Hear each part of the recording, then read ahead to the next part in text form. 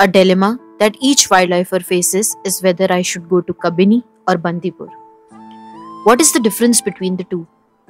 Both the parks are a part of Nilgiri Biosphere Reserve and both are situated at different ends of Kabini River. Kabini, being a little untouched by humans, has better overall sightings. Both the parks are around 225 kilometers from Bangalore and 70 kilometers from Mysore. At one end, Kabini offers beautiful leopard sightings, and at the other, Bandipur is known for tiger sightings. Also, Bandipur safaris are a little cheaper than Kabini. So based on this, if you have to choose a park, which one of these two will you choose? Do let us know in comment section.